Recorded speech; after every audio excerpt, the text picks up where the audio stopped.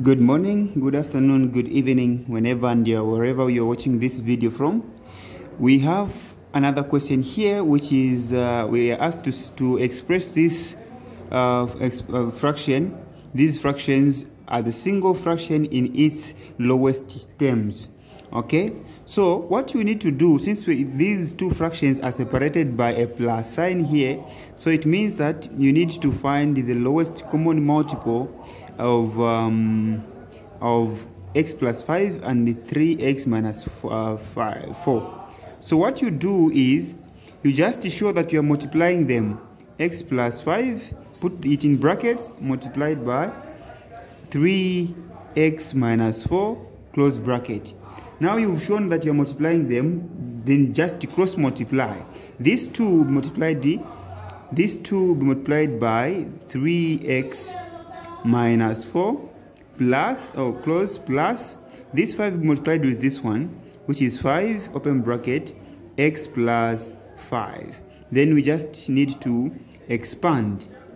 Okay, write the denominators, which are 5x plus 5 and 3x minus 4.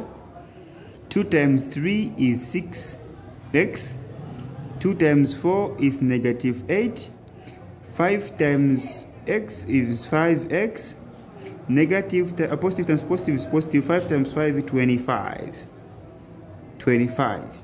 Okay, then we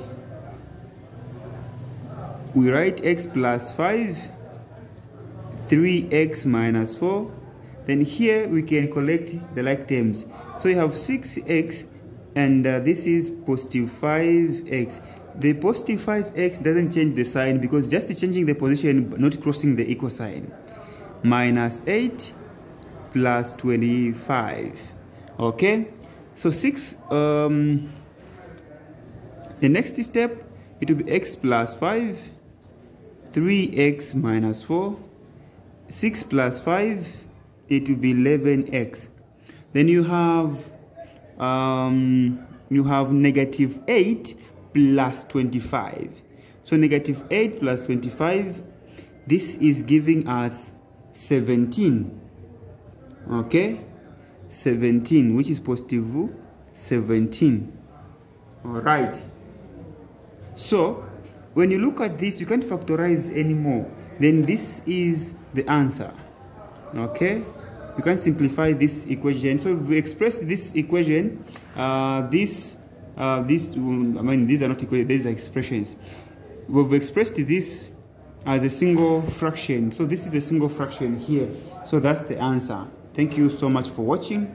Remember to subscribe on our YouTube channel, Nostec Academy. Thank you so much.